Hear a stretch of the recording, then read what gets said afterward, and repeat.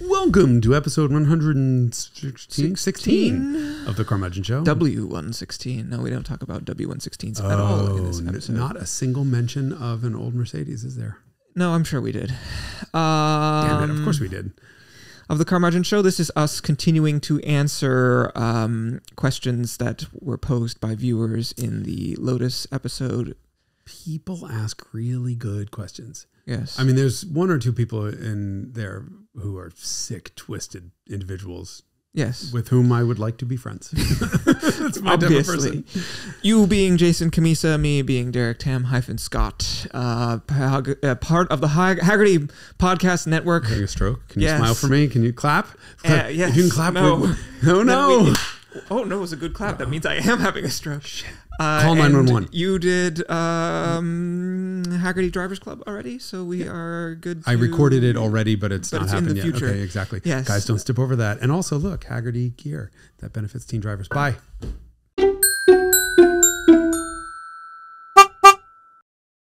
We should just do it at 6 a.m. Well, let me figure out where we stopped.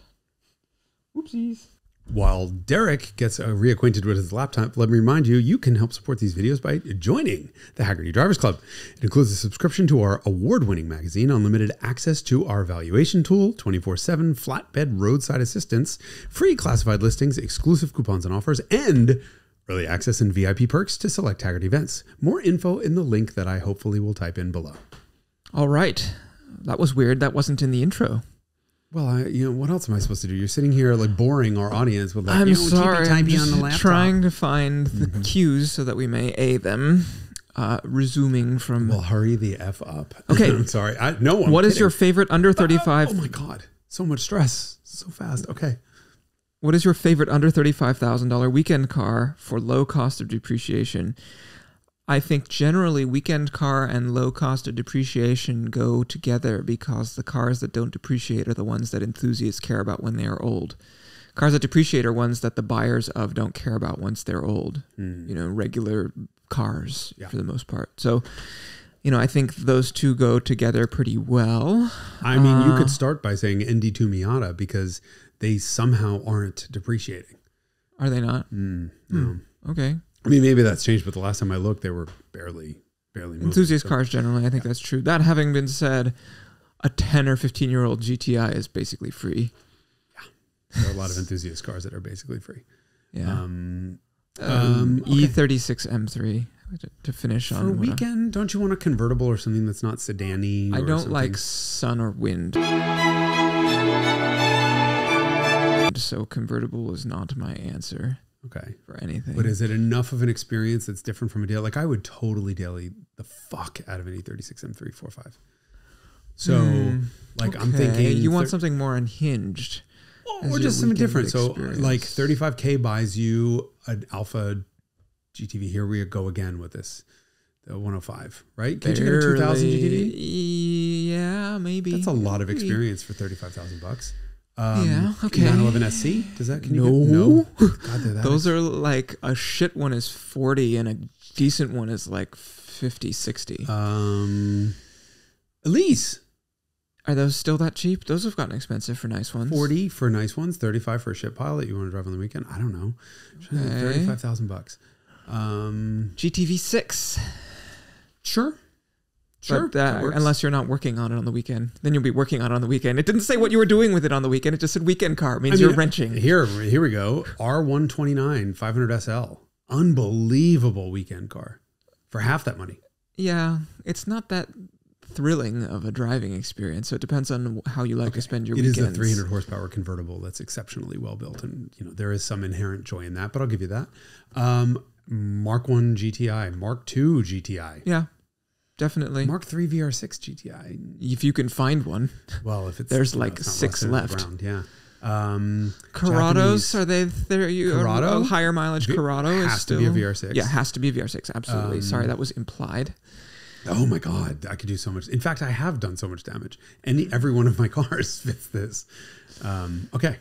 987 Cayman S. Yeah. Friend of mine just, I think, bought Or from another Boxster friend of mine an RS60 yesterday for under 35 grand. Really? Yeah, 44,000 mile RS60 silver with a red top. What transmission? And red interior, manual. Really? I that drove cheap? it. Oh, those things are kind of enjoyable. Really Yeah. Yeah. Yeah.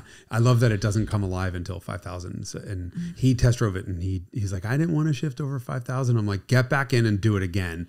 And the seller, who's a buddy of mine, who's actually the guy who bought Rose Gold, the E30, he was like, no, man, you got to do this. And my friend was like, nah, I don't know if I want to do that. I'm like, get in. So I tore ass around the neighborhood. And that motor is so cammy. Anyway, yeah. So that's a lot of experience for the dollar. For $35,000. I mean, you could get a 996 also. True. That's you could even get kind of a rough 997 for that kind of money. They've gotten priced to where they should be again. Yeah. Okay. Lots of options there. Many options. Possible episode about Derek's cars and or history of the Miura. That's okay. I covered the history of the Miura in the Revelations episode. This car has burned to the ground 3 times and wants to die. Yes. That's all you need to know. It's true. Actually, it didn't.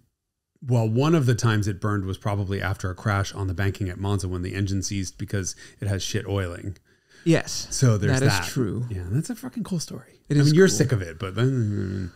Yeah, that is the guy who, one of the early owners of it was a factory racing driver for Abarth, I think. Otherwise known as Abarth. Yeah. Yes. If you're a heathen. Heathen. Okay. There have been a lot of times where you say the BMW 2002 isn't for you. Me or you? Yes, both of us. Okay. Neither of us likes that car. I was hoping to get out of this one. Why? Because the E30 is a better 2002 than the 2002 could ever be. Yeah, I agree with that. I mean, if you look at a 2002 underneath and an E30 underneath, you're talking about a direct lineage of exactly the same car with just a continual and tremendous amount of improvement. So 2002 is a steering box. The E30 has a rack, I think. Am I crazy? I don't know. I think so. 2002's got brakes that are this big and little control arms that are dinky and whatever. Engine is the real reason, I think. I think you can't enjoy a 2002 experience having driven an E30 in anger. Yeah. That's fair. There's nothing wrong with them. Yeah, there's nothing wrong with them. I consistently find that era of BMW to be underwhelming from a driving experience. I think it's because I reference, cars like the E30 and the E36, and that is the definition of BMW joy to me. And you also reference unattainable cars that most people can't get into, but also air-cooled 911s. Yeah, and Alphas. And all of those cars are more gratifying to drive quickly. Not as well built. In the case of the Alpha. True. Not as reliable, but more gratifying than a 2002. With that said, I mean, I've never driven a 510. I'm sure those cars are wonderful to live with overall. And the deficit that they have in experience is more than made up with the quality of. Yeah, that's an interesting point. I've never driven a 510. They were known in period as Porsche beaters because they would, I think it was E production in SCCA racing. They were just beating Porsches, which was a big deal for the upstarts from Japan, especially given this was mere years after they appeared. To me, always, though, it's just like the sound of the 6-cylinder L series engine is so wonderful that I just don't know that I could ever truly enjoy a 4-cylinder L series. And I would say the same about the BMW. So then you get a 240Z. Right, exactly. You get a 240Z and you get a 325i. And they used to be the same price, or, I guess 240Zs have gotten expensive. That's another $35,000 joyful car, actually. And man, is that a joyful car, especially when set up correctly. So buy a $20,000 one and swap a $15,000 Rebello 3.5 in it. So this is a sign of my age, but I paid $8,500 for my Z, which had blue plates and was orange and records back to new, and already had a 2.8 swap in it. And I gave Rebello $6,000, and the car came back with a fresh 3-liter and a 5-speed swap for $6,000. But this was literally more than a decade ago. In my day. Back in my day. Okay, this one is kind of fun. If you had to give someone a car as a white elephant gift, something ostensibly nice but they can't get rid of and guaranteed to financially cripple them, what would it be? Oh. Who thinks of this sick shit? I want to be friends with this person. I have some answers. Okay, a car that's ostensibly nice to own, but is actually terrible, will bankrupt them. Bankrupt them, yes. White elephant gift.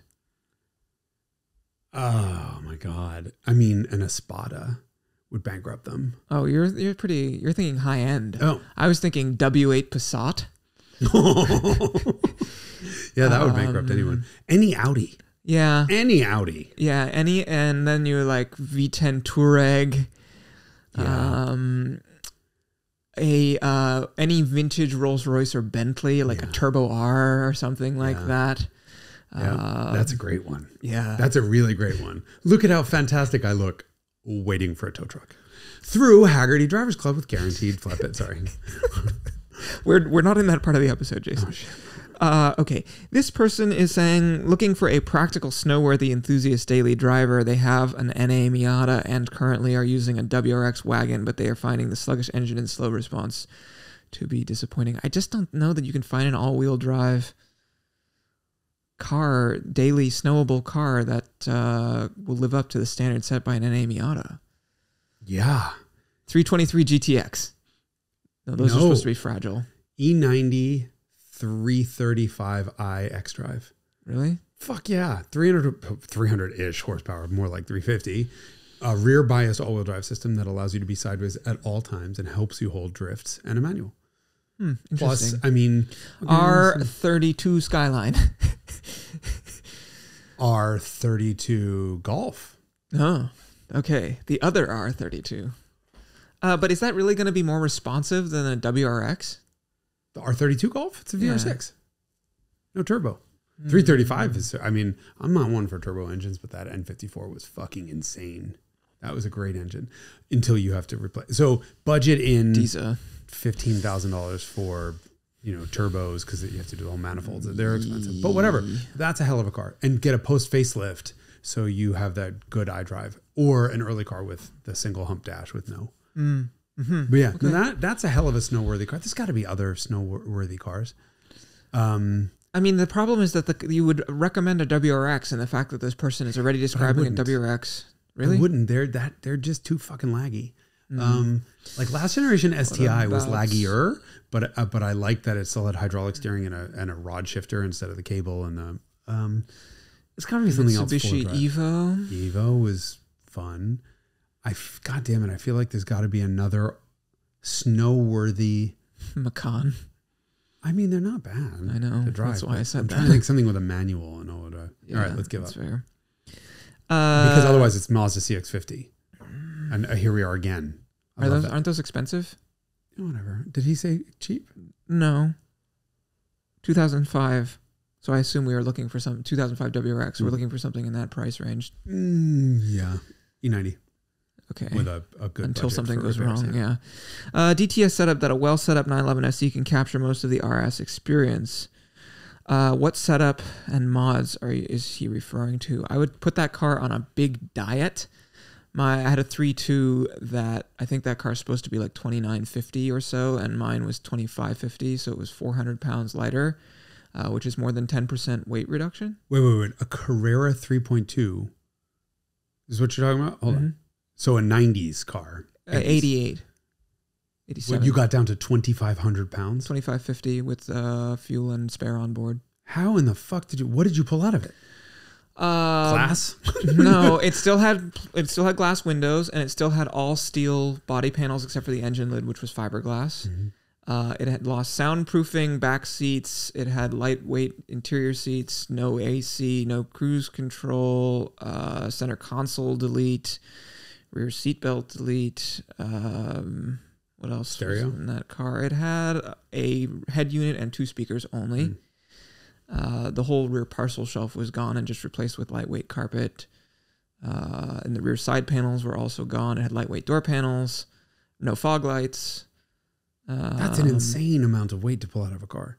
Yeah. Wow. Anyway, so that car was 2550 wet, 2553 wet. So diet is the first place to start, and then you can lower the car with it's torsion bars. So you can just lower it. Although the car was transitional response could have been a little better.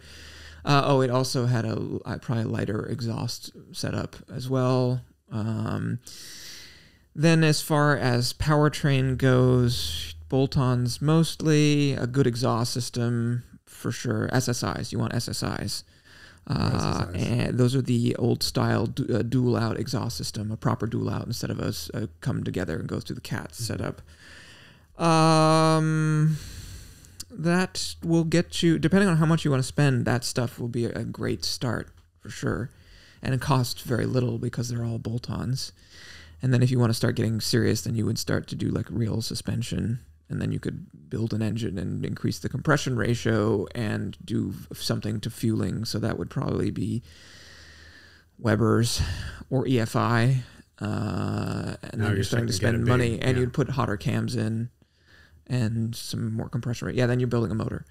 But my car didn't have a built motor. It just had bolt-ons to the engine. Well, 2,500 pounds, it doesn't need much more power. Correct. Yeah, I mean, the car was 217 out of the box, and that car with that exhaust system and a chip and an intake on it was probably 245 maybe. But that's cool. That's, 100 horsepower per 1,000 pounds, which is a very happy place. Yeah. Yep.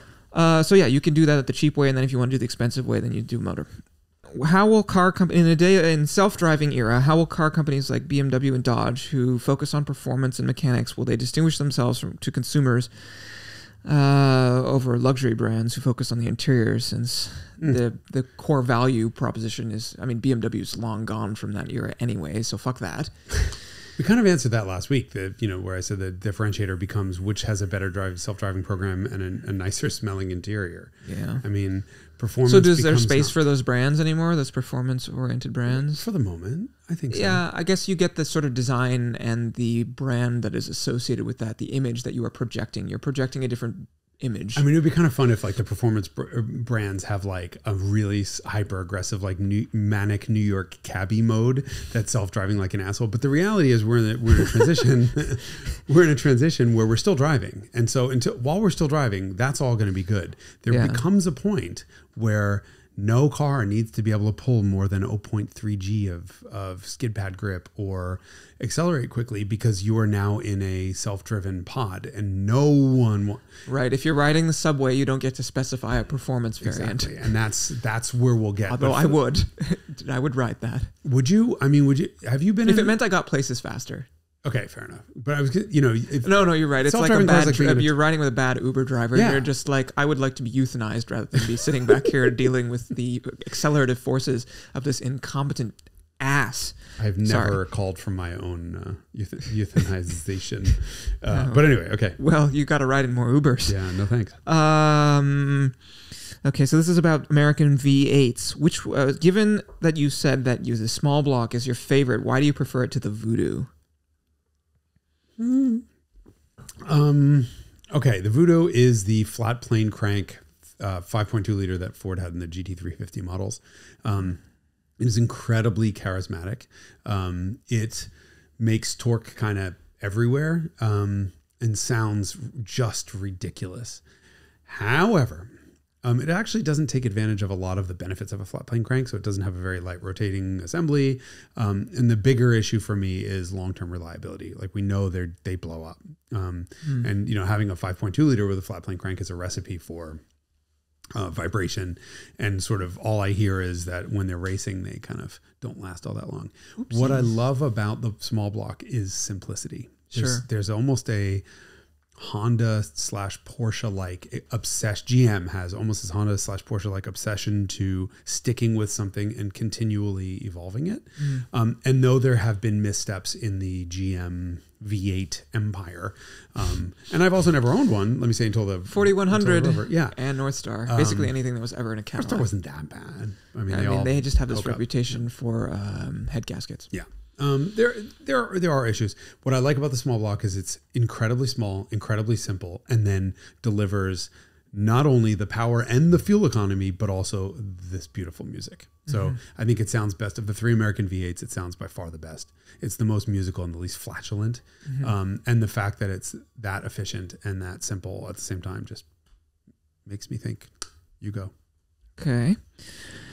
This person asks a similar question to the one before, which is how are Ferrari and Lamborghini going to distinguish their powertrains from other brands if they're all going to be electric? Yeah, they're fucked. Yeah, what they're hoping for is a small volume exemption.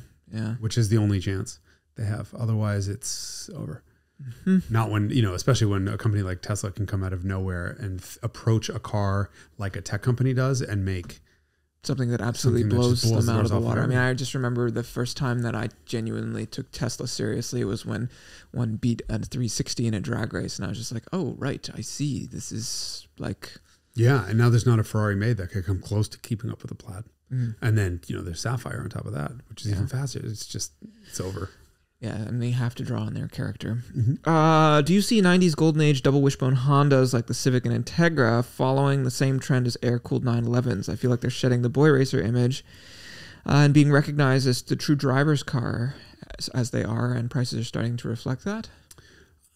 I think it's hard to compare a really mass market product like anything Honda makes, or Civics and whatnot, to something that's not bespoke, but something that's purpose built, engineered specifically to be a sports car. I mean, this is like a GTI, right? GTIs. Well, I think also what this person is saying, they're starting to get expensive and they're starting to be bought by collectors. Do you think that they can do what 911s do?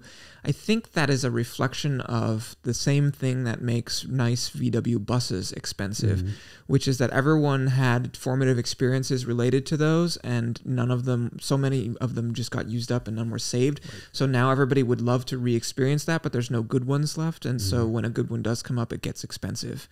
And so they end up in the same place, which is that they got expensive, but I think for different reasons than Porsches do. Yeah, I think for sure. Those are fundamentally good cars. They're not incredible driver's cars. I don't know if I would agree with that. They're good, but they're very good. I don't want to. It's not a 911, and it's they're not nearly as fun as, for example, the Volkswagen Contemporaries from the late 80s. But, for example, they are incredibly easy to live with, much better built than most cars. And so you have the nostalgia play together with the fundamental goodness of the car, and that bumps the price up, together with the scarcity, right? And so... Well, yeah, and I think this person would point to the performance variants like the first generation... Is it the first generation Civic Si? The one that you always see is blue with the machined wheels. Like sort of 98. No, before that. Like sort of 98 or something like that. Or ITR, or, is this EJ generation Civic Type R, which... I mean, look, give me a 92 to 95 Civic EX with the 1.6 liter VTEC, or Del Sol with the crazy 160 horsepower 1.6 liter. They were fundamentally good cars, but I think they're not incredible in terms of experience. But they're very good. I've not driven really any of them other than that ITR. But does experience, how would you say it compares to like a good Mark II GTI 16 valve? I don't like good cars. So that Integra Type R is a nice car. It's a really well built, nice, beautiful car with an absolute batshit engine and some of the most outrageous limit handling I've ever experienced in a front-wheel drive car. Other than that, it's not nearly the experience of a Mark II. By that point, it's Mark III, so it's not really fair, but it's not nearly the experience of a Mark II GTI. In terms of rawness. Because GTI is a pile of shit by comparison, right? Yeah. It's raw, it's vibrating. And so they're kind of apples and oranges. And if you really want your hair lit on fire, it's not an ITR other than the motor. Right. They're so different. It's kind of hard to tell. It's kind of hard to compare. I mean, a Mark III, here's the problem. The Mark III VR6, which was at that time going into Mark IV, they were really refined engines, and they were just not light your hair on fire the way that an Integra Type R was. And there was no hot version. It's not like there was a GTI and then a Golf R with a 7,000 or 8,000 RPM VR6. So apples and orange a bit. But okay, what's with the rev hang on the new BRZ? Is this an emissions thing? Not notice. I've heard a bunch of people say this. I did not have an issue. Oh, really? I don't know if it was that I was driving a pre-pro car, like pre-production car, or rev hang usually irritates me, especially in gear. So you come off the gas and it cuts power, but keeps the throttle open.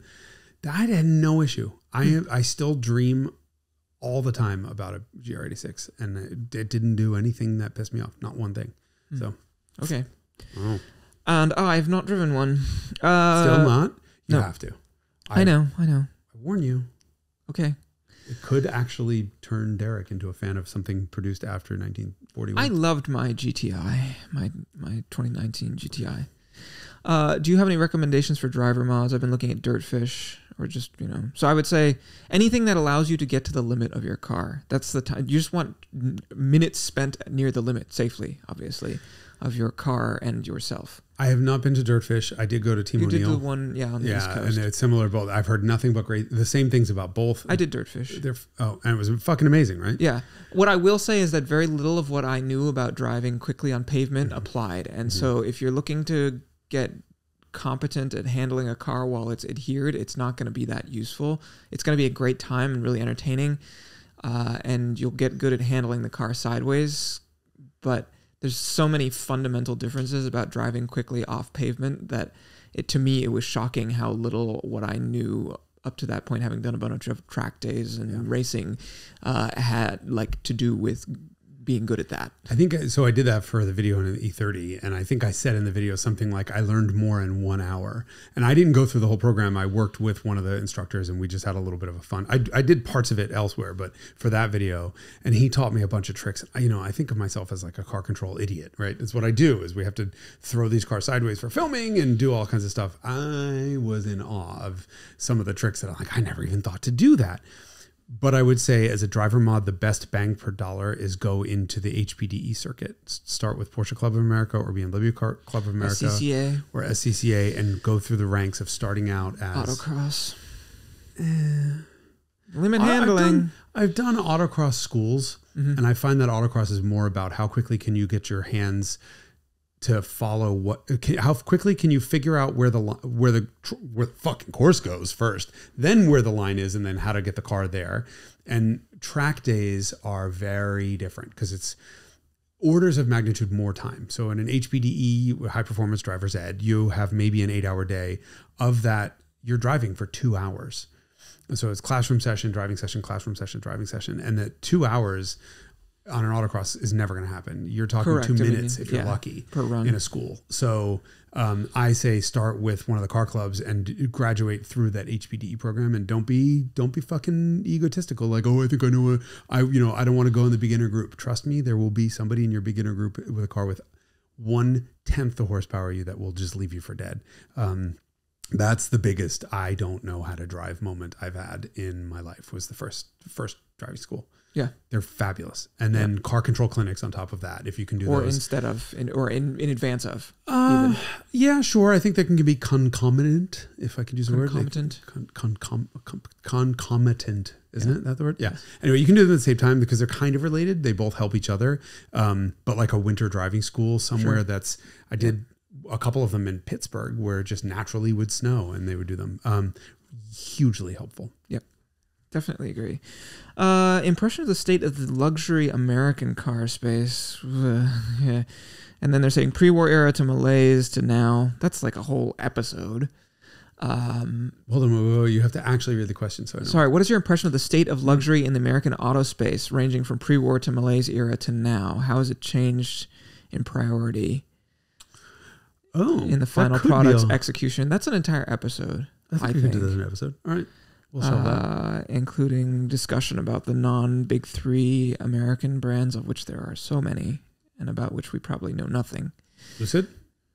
Duesenberg, Studebaker. Oh, well, I'm talking about modern. Bricklin, Hudson, Nash, etc. Because now we have Fisker, and we have Lucid, and we have Tesla, and we have... Thoughts on the rumored 2025 MR2? Given what the recent Toyota GR products have done, are you excited? What does it need to be in order to be a win? Ooh. I mean, it's rumored. I don't know anything about it. But so this is basically giving us carte blanche to design our ideal two-seat mid-engine Toyota GR product that fits into the environment that is already established. The problem is the GR 86 is kind of occupying that price point already. So how do you differentiate it from that? I think it would have to be much more expensive, and it would have to be an order of magnitude faster. And here's the problem with the GR lineup. You have 3 cars. They have different engines, right? One is a BMW, the Supra. The next one's a Subaru, which is the flat 4. So you have an inline 6 and inline 4 turbos from BMW, and then you have Subaru flat 4, and then you have the GR Yaris and Corolla, which are a 3-cylinder. That 3-cylinder is cool and it's charismatic, but it's nowhere near enough for an MR2. So what the hell do you do? I mean, what do they do? A V6? Now you're in Evora territory? I'm not sure. Yeah, so what price point does this car occupy? Is it the same price point as a Corolla GR? No, I think it's got to be the same price point as a base 718. And I just don't know if there's a market for that. No, I mean, to me, that the space that car occupies is price-wise is where Corolla GR is. That's like $50,000, $60,000. Well, yeah, that's, I mean, you get, well, I guess, okay, I'm saying just above that, 70, 75, then you can start to get into base 718 territory. But I just don't, I genuinely, while I would love to see something like that, I mean, that Mark II MR2 was genuinely Ferrari beautiful. Yes. Not necessarily in proportion, but in styling. I mean, it was just stunning to look at. And would I love for Toyota to do something like that? But everyone complained in period about how expensive that car was. I think people really struggled with that. I think what were those cars? They were in the 20s, mid to high 20s. In 1992 for the turbo. I don't know if there's that much of a market for. We don't have the disposable income that we used to have, and to spend on such an impractical car. Yeah, something like that needs to be Miata money. And it would never be. Would never be. There's you have a weight penalty from a mid-engine standpoint and a cost penalty because you're putting a transverse front engine powertrain behind you, which means you have to have two firewalls. And I just don't. I don't know. I hate to say it, but I don't. You don't think it's a? I don't think Toyota has a powertrain good enough right off the bat to light your hair on fire, and it would need that. Yeah, I mean they've always been inline fours, so it's like, do they have any great inline fours available? So now, why do you buy this instead of an Alpine A110, which is for sale in the U.S. right now? But I don't know. I don't know. I don't know if Toyota needs that. Okay, it'd have to really differentiate on price somehow. I think what they still should do is make a Supra based on the Lexus LC500, the platform. They should put twin turbos on that V8 and make a fucking crazy Supra on that. Make it really expensive, sell a couple of them, have a true Halo product for GR. This person is saying, will we ever see the spare tire as standard again, even a donut? Oh, God, I hope so. What is the real reason why they aren't in cars anymore? Fucking weight and cost. Oh. It's space, weight, and cost, right? So I'm an engineer, and I say I can save. The product planners and engineers are looking to save literal hundredths or thousands of a cent per car, knowing that it all adds up. So if you're looking at something that costs them between a wheel and a tire, $75, $100, that's a fucking enormous amount. I have no idea what they cost the manufacturers, but it's got to be $100 for a full size, whatever, anything. So you're looking at a massive expense. You're looking at 60 or 70 pounds probably for half of these big cars, the modern big cars. And then you're looking at and by the way, they're looking at taking literal grams out of everything. And then you're looking at cargo capacity and ground clearance, and you could just get rid of it. Like, I can all of a sudden have more cargo, 10% more cargo space. The reality is, as an end user consumer, it fucking sucks. I mean, I just got a flat last year in my e-Golf, and I was 2 miles from home. And it was 3.5 hours on the side of the road waiting for a tow truck in the rain. And this is with, by the way, Hagerty Drivers Club. And they showed up, and the guy didn't show up with a flatbed, and he dragged the car a couple miles home, destroying my brand new friggin' tire that had a nail through the sidewall, so it was destroyed anyway. But I'm watching this car get dragged down the highway, in the mirror while everyone's screaming and waving. It was just a terrible experience. It would have been 5 minutes, and I would have had a real tire on that car. Even the minivan, we took up to Oregon for that biking trip. And the first thing I threw in the back of the van is a fucking mounted spare and a jack. And I shouldn't have to do that on a 4,800 pound full size thing.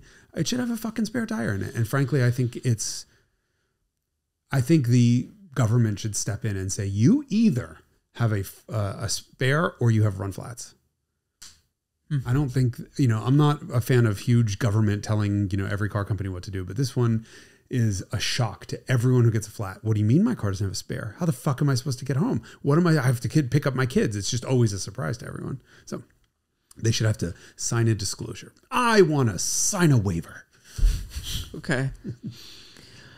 Let's see. In my past life, I was a Ferrari tech. Eventually, the novelty wore off of 800 horsepower, and I got more excited about a 360 over, say, an F12. Do you guys have the same feeling, jaded feeling after the vehicles you've driven? And is there a way to fix it? Absolutely. What's the way to fix it? You drive a car that's an experience no matter how fast you're going. Yeah. Speed fades, but experience is always there. And so if you prioritize experience over speed, you will not lose. Yep. Yeah, everything is slow. I mean, that 500, that perfect wrap around back to that 500e versus Miata video, that an ND2 is now just as fast at a quarter mile as a Mercedes 500e, the fastest sedan on the planet when it was made. Everything is now, I think we all think of Miata as a slow car. Come on. Everyone bitches that the GR86 and BRZ are slow cars. They're 5.4 to 60. Mm-hmm. Like, that's not a fucking slow car. BMW M5. It's a Countach area. Yeah. Like, that's fucking crazy. So, yeah, no, go for experience. Speed is overrated. Yeah. We don't, especially in this country, we don't need it. Agree. It's fun, though. This one I have highlighted in green as a potential entire episode. What's the best car with the worst engine and the worst car with the best engine? I think we could... Yeah, we can make an episode of that. Make an episode out Good of car, that. bad engine. Mm-hmm. Yeah. And bad car, good engine. Mm-hmm. Have you ever driven an early 2000s SVT Focus? Hold on, the hard drive light is... I should get a solid state drive. No. Okay. No, I don't think I have. Damn. Neither have I. I did try desperately to buy an SVT Contour. But really? Yeah, but I couldn't find one. Huh. Okay. What is number one on both of your spreadsheets? Well, mine is alphabetized, so... It would be... It's like an AC something. Mine is by date, and this spreadsheet replaced my previous spreadsheet, which was just cars I've driven, and this is press cars that I've driven since the start of my career. And the first was a Mazda 5 stick shift minivan. Was the first press car you drove? I ever drove. Yeah. What about first car you ever drove, period? First with a legally licensed? No, I don't think it matters. It was the Land Cruiser, yeah? 75 Chevy Impala. Oh, the Impala. Yeah. I actually don't remember. It was maybe Saab 9000. My mom had one of those when I was a kid. Or maybe it was the Range Rover Classic, probably. It would be one of my mom's cars because my dad's cars were all manuals. Okay. Have any of you driven an old Subaru, meaning before 94? You drove this XT. XT. I've driven... No, they didn't run. So I went to the museum and saw a bunch of crazy old Subarus. I've never driven a Justy, but I want to. They were so cute. Little four-wheel drive hamsters. The XT, which was really terrible in the funnest way possible. Just horrible. It had a blown shock. Mm-hmm. Just axle hopped all over the place, and the dashboard deconstructed itself. It was, it was fun. Okay. This person has asked, why don't, how can, when should journalists include more about brand reputation's long-term reliability predictions, practical functions, and other things other than initial perceived quality when they're reviewing cars? Brand reputation is a pain in the ass because we get shit over it all the time, right? So we say BMW's brand reputation is that it's the ultimate driving machine and nothing they make these days is even close to that, so whatever. And then you get all the BMW fanboys who are butthurt over it. And so I don't think and the BMW corporate people too. Yeah. And then, you sort of make fun of the people who buy the car, and then the car manufacturer's like, don't judge us by the dickheads who buy our car. Like Bentley said something of the sort to me once because I was not nice about Bentley customers. It wasn't that I wasn't nice. I was pointing out that they were just looking for the newest, greatest thing. And where reliability concern is we genuinely don't know. Like no one could. Unless something has been historically poor. Someone sent to me the original road test for the Alpha 164, and they were like, we love this and it's wonderful. However, here's a list of the things that broke during our press loan. Same thing with the Rover SD1. They're like, all the articles were like, we would love to report the fuel economy. Unfortunately, the odometer has stopped working and we can't.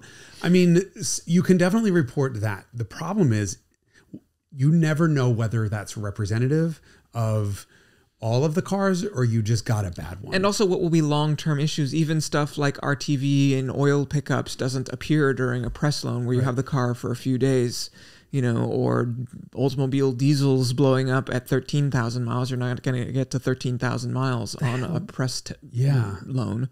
I just saw somebody was just asking me, a friend of mine was asking me if I'd heard about some issue with some fucking motor and they creep up between 30 and 40,000 miles. And the answer is no. Like, we never see that stuff, even in the long-term stuff. Now, we did have, like, Car and Driver did, for example, have a C7 Corvette that had 3 motors.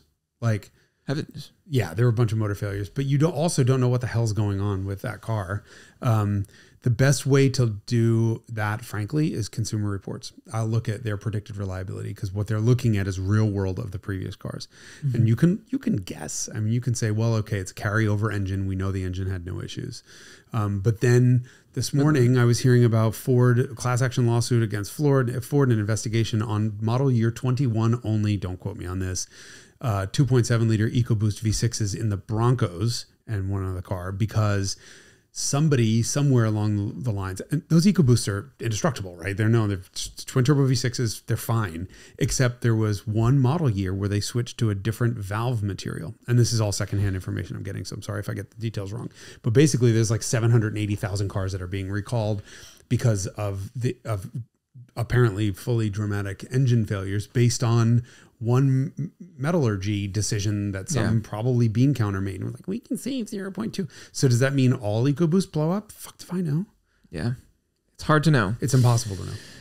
And actually, and I'll go one step further and saying anything about it is actually not fair to the car companies. Yeah. Because not only can't you know, you shouldn't pretend to know. We don't know. Sure. Yep. Agree.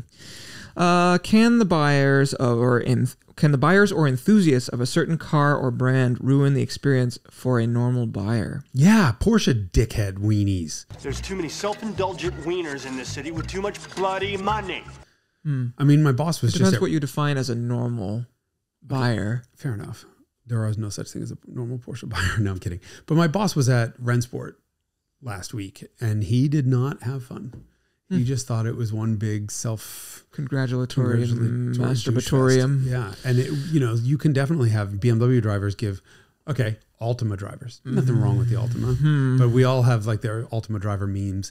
The Mustang, I don't think there's anything wrong with the Mustang, and everyone thinks Mustangs kill pedestrians at Cars and Coffees. It's because it's a rear wheel drive, high horsepower car that's not very expensive. Yep. So yeah, I think the people who buy cars can dramatically shift. Look, I fucking hate Priuses. Should I hate Priuses? No, I don't actually hate the product. I love the product, but every time there's one in my way, I'm fucking irritated. I hate Subarus. Every fucking where you go in the goddamn West Coast is a fucking Subaru in your way.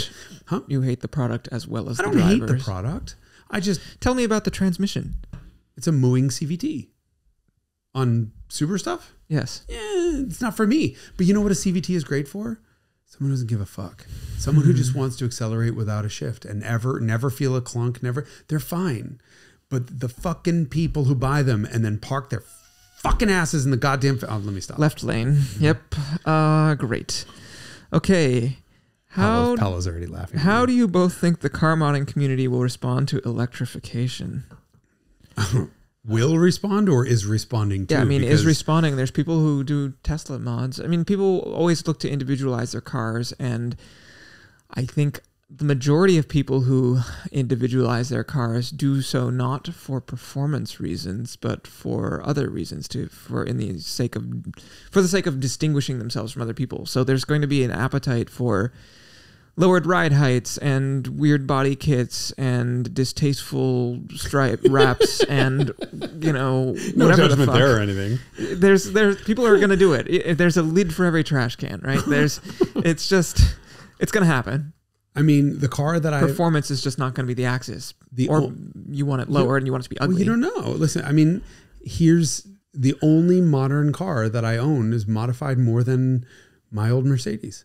That e-Golf has a rear sway bar in it. It has wheels and tires. It has LED head high beams, LED turn signals, HID low beams, an aftermarket directly plug-in Helix subwoofer and DSP amp.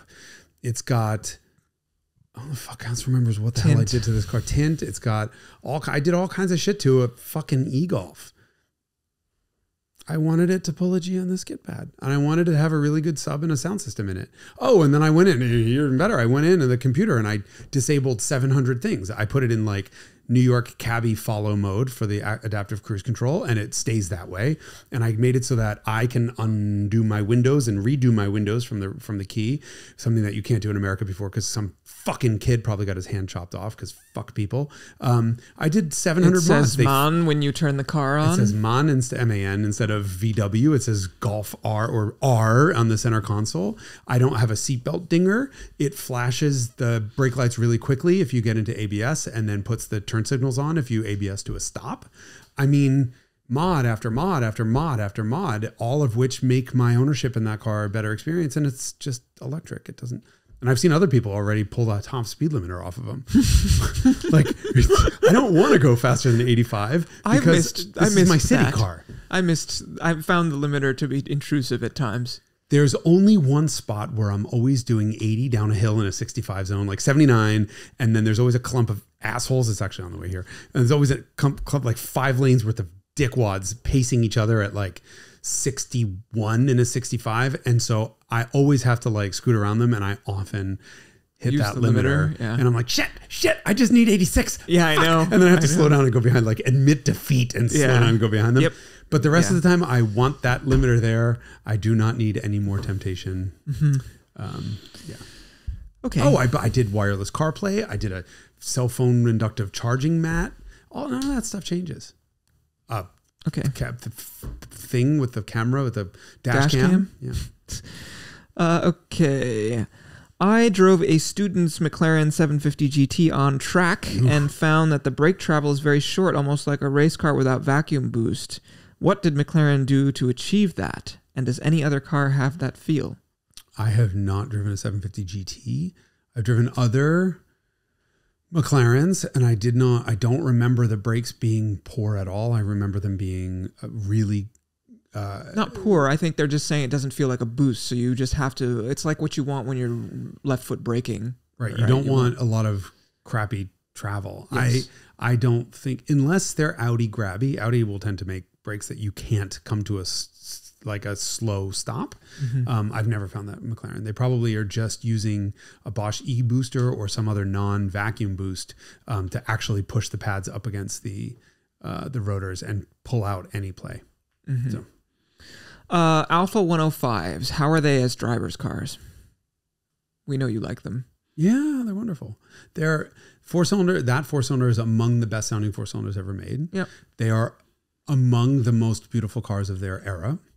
They have decent steering. They have decent suspension. They have decent seats. An okay shifter. And they're a nice experience. Great. I would say the 1600s are the best sort of overall light your hair on fire experience. And it's not a fire. It's more like a little bit of smoke burn from, like hair dryer on too hot. Yeah. And then the 1750 gives it the torque that the 1600 needs. And then the 2000 is just like a 5,000 RPM lump of I mean, a 2000 with cams and some headwork and turns it into a fast 1600. It's a nice, right? Exactly. A hot 2000 is really pretty magical if you ever have the chance. I want to like those cars more than I do, and I don't know why I don't like them more. Because you're stuck up? And they're just four cylinders? I don't know. I love how he doesn't even react to that. I mean, like, I just insult you and you're like, oh, no. Oh, well, it's assumed to be true. What? But if it doesn't have a V12, I shan't have it. No, I like Giulia's. I don't know what it is. I think that if I'm going to experience that engine, I'd rather it be in a Giulietta. I guess is what I meant. Sorry. I meant Giulietta. Or a Giulia Super. I'm not really sure what it is about that car that doesn't do much for me. I'd rather have a Fulvia also. I don't know. Are they too pretty and too nice and too normal for you? I don't know. Maybe it's being sort of let down by all the injected ones I've driven, and it's hard for me to parse that apart. And I know I drove a really hot 1750 lately, and that car was modified in a way that I don't think made it be that well resolved. I don't know. I guess maybe I need to drive one that's really well sorted and dialed. I'm not sure that I have. Stock, they're a little lame. It's never made me buy one. I mean, I came close to buying a 2000 and then found out that it was the best driving 2000 I've ever driven. And I literally had the money in my pocket, and we just put it on a lift just to see, because Chuck Ray, who you probably know, who's an absolute expert on cars, took one look at it from across the parking lot, and he was like, something's wrong with the rear fender. And I'm like, what? He's like, I don't like the way that the fender bulges out. Something's up. And he looked at the other side, and he's like, buddy, you got a car, two for the price of less than one car. And I'm like, what are you talking about? And he's like, I think it was cut in half. Yeah. Sure as shit. We put it on the lift. It had been cut in half, and I didn't buy it, which was a shame because it was the only one that I got to that point where I'd buy. But my first Lemons car was a GTV. And that was fucking magic. It was, 2 liter, it was just absolute magic it was an Alfetta GT. Yes. Okay. It was magic at the limit. $500. Yeah, no. Well, it's a transaxle car. Transaxle car. They were magic at the limit. And I thought, okay, well, if a 105 handles like this, and from everything I've heard, they're pretty close to limit, and I could get the spiciness of a 1600 with the power of a 2000 and the induction noise of either of them with carbs. I just GTV with a 1750 dash, and they're so close to being perfect, but never. Ultimately, the decision was for the same amount of money, I can have a Ferrari experience, and I bought the GT4. Yes, that's very true for me too. 100% true. And for less money, you could have a Fulvia. And also, I really like the Julius Super, which is the four-door box one. Yeah. I would rather have one of those, but it's a 105 series car. So yes, those are, I actually have had some really enjoyable 105 experiences in a four-door car. Okay. Not over a 2002 or a 2000, right? Yes. BMW. Absolutely. Sedan. Absolutely. Well, never driven a four-door Neue Klasse. Okay. I pushed one once onto a truck. Question. Derek's GT3, which one was it and what didn't you like about it, especially the part in this last video where you said that it couldn't do things the 964 did? Ground clearance. This is a 991. I had a 991.2 Touring, and I like to go on bumpy roads in a hurry, and the GT3 couldn't do that. It was dragging parts so early that I couldn't keep up with Jason driving his Mark I Cabriolet. It's just not the right car for me. That's embarrassing for everyone. That's embarrassing for Porsche, is who it's embarrassing for. Because normally I'm able to keep up with you more or less. Always. So, yeah, it was just the fact that it's not the right car for the type of driving that I do. Having driven many of those cars, I think we can agree they're almost perfect. I just wish for hydraulic steering because it's a big step back in that regard. And the gearing's too long to really enjoy that engine. Yeah. And ground clearance. I mean, yeah, because you get to use red line twice. First and second gear. Second gear, you'll be going in the 80s probably. 88. Yeah. I think it is. Yeah. Yeah. So that's problematic. But otherwise, they're spectacular. Yeah. So depending on your results may vary, especially if you don't live on so many bumpy roads. Oh, God, this is tough. If you guys were a car, what would you be? I don't know. I'm bad at this. There's just so many, you put on the spot. What is loud, flatulent, obese, ostensibly Italian, but actually American, with a Plymouth German, Volare. with a German, a German bend? I don't know. That's an interesting one. I don't know what the fuck that means. I don't know. I mean, I would be elderly, some brand that no longer exists because it got put out of business by mismanagement and excessive commitment to some ideal that was deeply inadvisable from a commercial standpoint. Okay.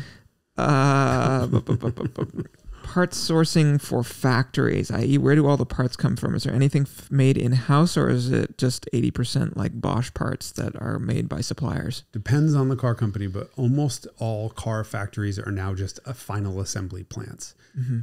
Structure notwithstanding, generally.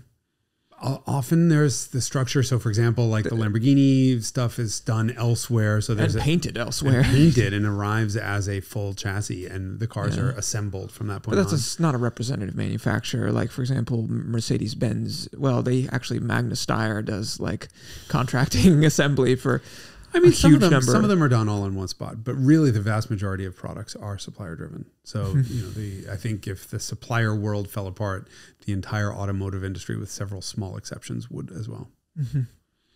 Tesla is one. Tesla's one.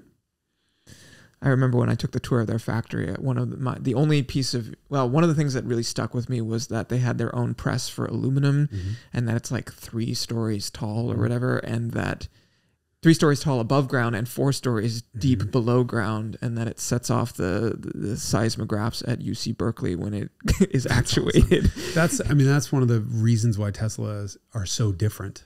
Because they are making things in-house and they're not just choosing things off of a shelf. Or when they are working with suppliers, they're working with the suppliers and installing their Tesla's engineers at the suppliers to help drive progress rather than being okay with the status quo. Sure. This is a leading question from the gentleman who found us our Rover. Do you think it would be wise of Hagerty to offer classic car insurance policy for drivers under the current policy's age limit? So he wants to be a Hagerty customer, but is too young. Have you seen the way most people under the age of 25 drive? It's 25, I think, but yeah. So to me, I would say like there should be probably some exemption clause or some like if you take this much driver's education or something like that. I'm not sure that makes young drivers that much. It makes them more skilled, but maybe not less Which risky. Allows that, right. So, part of the problem of being young is you don't understand your mortality. You don't understand how much accidents hurt. And there are implications you don't fully understand until you get a little bit older. I'm of the firm belief that Hagerty should be encouraging. I shouldn't say this because I'm going to get myself in trouble for this. I think everyone should be insurable. I don't think any insurance company should ever say no to somebody. They should just price it appropriately. And if somebody's willing to pay whatever it would cost to actuarially have, offset their risk, then go for it. But there are certainly 18-year-olds who are more trustworthy than you, for example, and you're 95 now. I mean, my parents gave me a long leash when I was a kid with their cars, and they were less interested in doing that for my brother. But I was a responsible youth. I had very few incidents at a young age. Had our moments, right? I mean, and the problem is that they can't customize this on a per individual basis, and so they just say like, look, here's the statistics, and this is the best we can do because we have to treat the numbers as a mass of population because we can't do this on a case by case basis. There's no benefit for them to do that. The way I see it is, in an ideal world, that would just be priced in, and here it is. I'm really sorry, but your NA Miata is going to cost you $3,800 a year to insure because that's what the risk says to do. And if you want an agreed value policy and the benefits of this, here you are. Sorry, maybe we'll give you a discount like once you're a 10-year customer and haven't had a claim or something. There's some way to offset it later on. There are all kinds of insurance regulations. Yeah, but the dollars matter now when you're youth. You know, you can't be like, I'm just going to put this away. But listen, that Corolla that I leased in 1990, whatever the fuck it was, 94, when I was 18 years old, the lease was $207.55 and my insurance was $280 a month. I had no tickets, no accidents, no records, no nothing. And it's just being 18. Yeah. And I canceled the order for the Nissan Sentra SER that I really wanted because that was $360 a month. No way I could do that. I had to get a full-time job just to pay my insurance. Just to pay the insurance, to go from 20 to 38 hours a week. I mean, it sucks to be a kid, but I mean, you are standing on the shoulders or under the heels, I guess, of generations of other youths before you who were negligent. Well, and if I look at some of the things I did and got away with, some of the things I didn't get away with, maybe those insurance rates weren't so not justified. Yep. I hate to say. Yep, that's fair. Okay. What is the intake and exhaust system on the 2ZZ Elise that you mentioned that sounded so magnificent? I would love to make my engine sound better. I can ask. I think that car's coming up for sale. It was the orange car that we borrowed for the Lotus Elise Revelations episode. No, not yes. Tesla Roadster episode. Car sounded magic. I don't know. It was obnoxiously loud, but wonderful. DM me or put some in the comments, and hopefully we'll see it. DM me because Jason doesn't read his DMs. I do, but it's a lot. Sorry, you make me sound like an asshole. I try so hard. No, you have a lot of followers. It gets a little bit like... Send it to me. DM me and I will ask Jason. Yeah. Okay. Which suspension was in the Emira that we drove? That was a sport car. Do you think an enthusiast will be able to avoid buying an electric car for the next 40 to 50 years? I don't think you should as an enthusiast. You owe it to yourself to try one out. 40 or 50? Yeah. Yeah, I think our cars are not going to be allowed to be driven on the road in 40 or 50 years. I hate to say it. So the answer to that think it'll be possible. God, I hope so. But I think it'll be possible. But I do also think that whoever's asking this question should try one out. I am 140 trillion years old, and there is definitely a scenario in which I enjoy EV operation.